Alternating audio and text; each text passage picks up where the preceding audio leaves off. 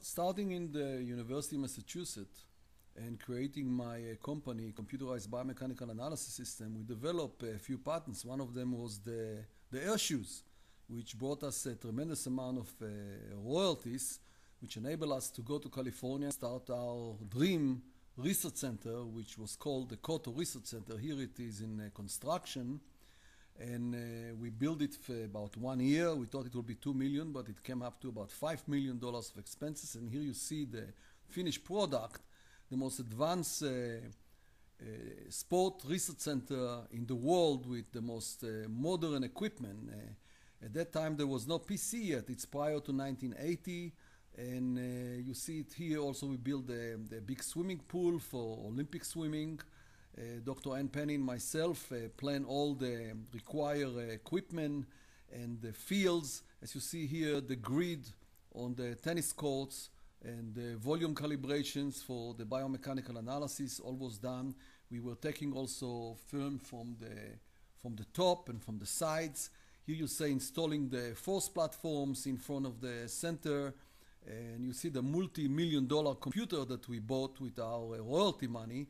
In the Megatech graphic system, a 3D graphic system that enable us and our wonderful staff to program it and create probably the most sophisticated sports science center in the world. Here are sophisticated exercise equipment we developed. Here is a visual system that we tested.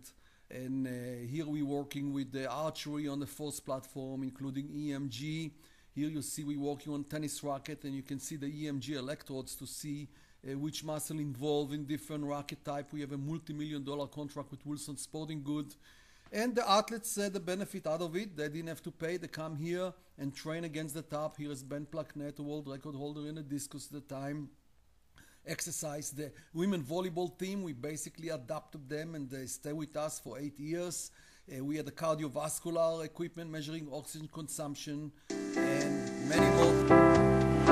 Coto de Caza, a coastal valley an hour's drive south of Los Angeles, California, is the home of a unique sports research center, which is headed by psychologist Vic Braden and computer biomechanics pioneer Dr. Gideon Ariel.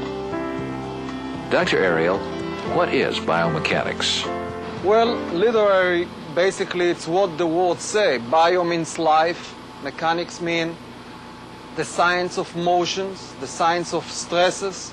So what we try to do is actually we combining life with the physical laws that affecting life. And that's where the word come biomechanics, the science of motions as relate to biological system.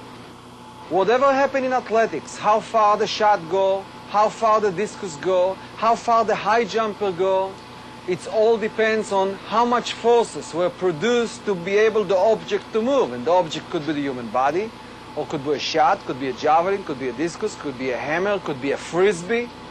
We cannot see the forces, but we can calculate the forces. When we're talking about biomechanics, we're talking about calculations of kinetic parameters or the forces that are acting upon the body. We're utilizing a high-speed film using photography. Now, after we develop the film, we can utilize an instrument which called a digitizer.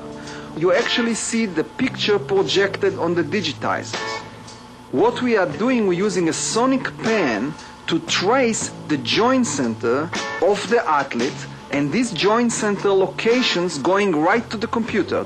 Now, at the past, people did it by hand. It took months and months to do one analysis. What the computer does, it takes the X and Y coordinates from the digitizers and put it into a memory. After we did the digitizing process, which takes sometime hour and a half to trace about 100 frames, each frame separately, we can reconstruct the pictures on the screen or the Megatech graphic system. The data is processed by the computer and it gives us the following thing, the displacement, how much the joint center moves. From that we can derive the velocities, or how fast, or the speed of the segment. From that we can derive the acceleration, and acceleration is very important because the second Newton law said that force equal to Mass times acceleration. If we know the mass of the different body parts, and if we know the acceleration from this technique, we can calculate the forces. And what make an athlete move is actually rely on forces. The pattern of the movement, or the acceleration pattern, in each sequence is critical in understanding of the proper movement.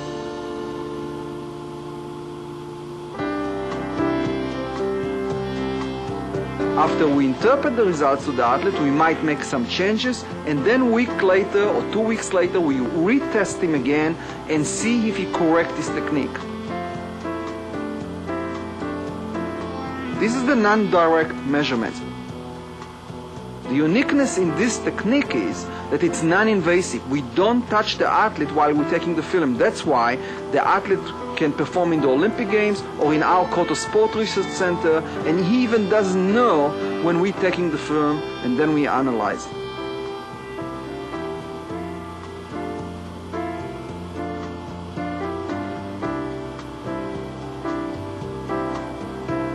The direct method consists of a force measurement device that records the forces directly.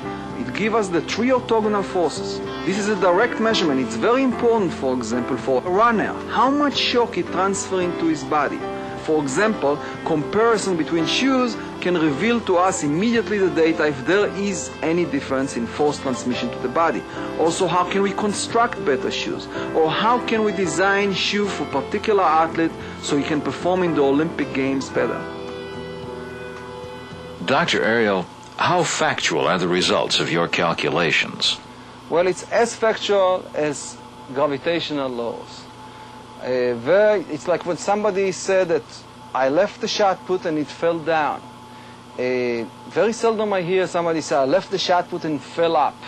It's a physical loss. It cannot fall up unless you are in the moon. So if we're finding out that there is some kind of a linkage here that translates momentum from one segment to the other, it couldn't be it will be any different. Also, I used to tell the shot putters, say, yeah, but what about the psychology? And I say, well, I don't know yet the shot putter that through the shot just left the hand and then he concentrate and suddenly zoom, it went 5 feet farther. I never saw that. If it ever happened, it always happened when it was still in contact with the fingers and when the forces were transmitted through the dynamic link into the shot from the hand. All this concentration and all this shouting and all this jumping after the shot left the hand, this is just impression on the audience. The shot is going to land where it's supposed to land. So in order to summarize the whole system, utilizing the Megatech graphic system, the Data General Computer, the Talos digitizing system, we can bring athletes to our Coto Sport Research Center, running analysis on them the first 2 days, run for 2 more weeks of training, retest them, see the changes, recorrect them again, and later in 2 weeks again we follow up with another analysis, and I am assure you we will have progress.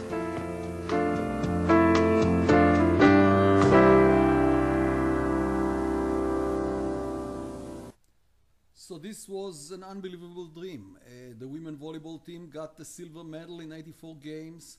We had the throwers here and other events here as Brian Oldfield. We had a fantastic social interaction between all the athletes. And you see here Danny Sauer with the computerized exercise machine with Ben Placknett on the bench. Here is a Mike Powell, former world record holder, and Brian Oldfield.